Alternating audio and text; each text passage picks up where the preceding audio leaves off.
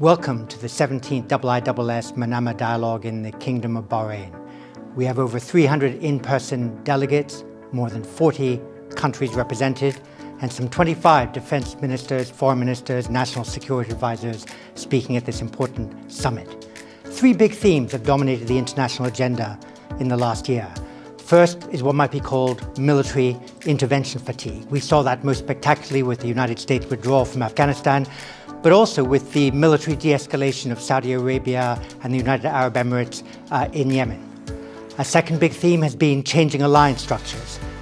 When big multilateral institutions are too hard to manage and strategic autonomy too difficult to achieve, small minilateral arrangements take shape, as they have done in this year in the Middle East.